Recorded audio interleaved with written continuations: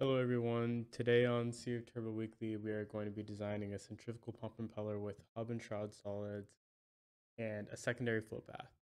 So to get started, we're going to go and click the pump module on the left hand side. Then we're going to implement our design point. So I'll do 227 cubic meters per hour, a head of 70 meters, and a rotational speed of 3600 RPM. I'll leave the fluid as water and we can let the inlet conditions stay at their default values. On the right hand side, you can see that CFturbo computes a specific speed based off of the design point. We get a specific speed of 37.4 in EU units, and that points towards a centrifugal medium pressure pump impeller. I'm going to click OK. So now we're going to take CFturbo's design suggestion, and under add component, we're going to go down to new centrifugal impeller, select that. And usually in the design process, this is where you go down the line, start with main dimensioning, meridional contour, blade properties, blade mean lines, blade profiles, and finally blade edges. And you design your impeller yourself, but you can also cheat a little and you can select the complete all design steps button. And so this creates an impeller based off of turbo machinery design heuristics and other experimental data. So this is really helpful whenever you might not be a turbo machinery design expert, you're kind of a beginner at this.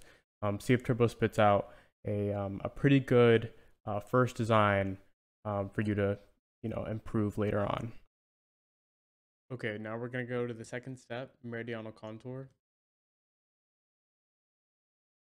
On the left-hand side, the first thing you see is the primary flow path. I'm going to maneuver and tweak some of these control points just so we have a gradual and continuous increase in cross-sectional area from inlet to outlet. So if you can move some of these points, move this one to the left.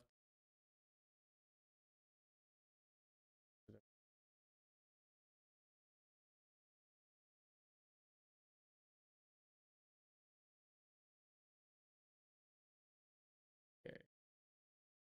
Okay, and then to add hub and shroud materials, you go to the second tab and check this material contour design. And then you can see this green structure is the shroud solids, and then this blue is the hub solids. You can go ahead and move this around.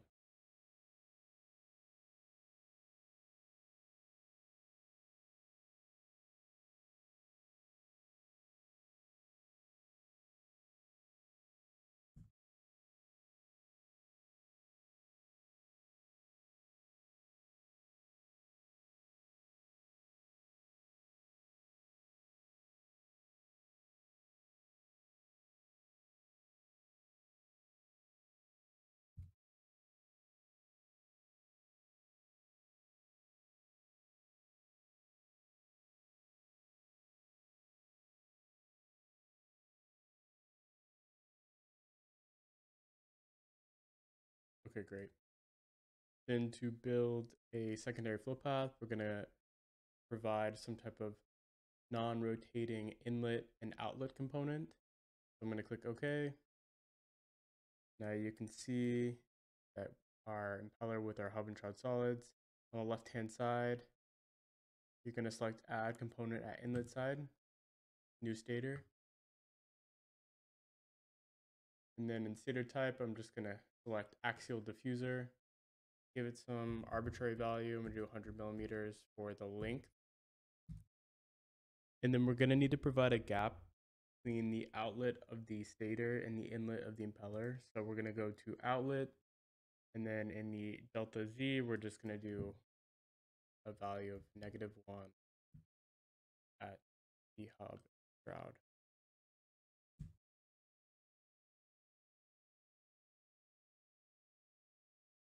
Okay, great. Then for the outlet, we're going to select add component at outlet and then go down to new outlet volute. And then again, I'm just going to go to the complete all design steps button, and it creates a volute. Now I'm going to go back to the impeller.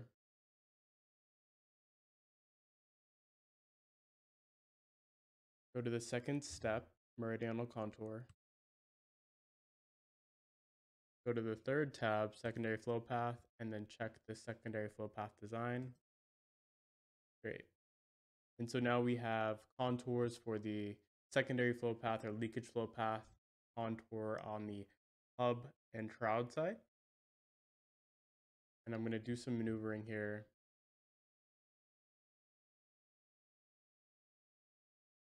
Flip this curve.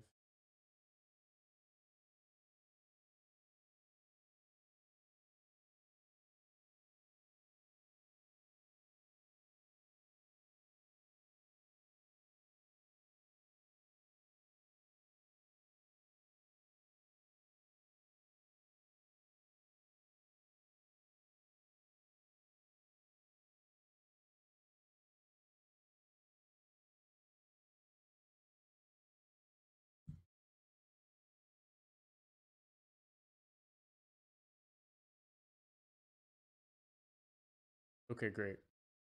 Once you're done with the secondary flow path, you're going to click OK. And here you can see the stator, impeller, and volute in the meridional view. And if you go to 3D model, we can see the stator, impeller, and volute in the 3D view. I'm going to give it a clipping. And if we see it from this cross section, you get a good view with the secondary flow path right here, also down here. All right, thanks for watching.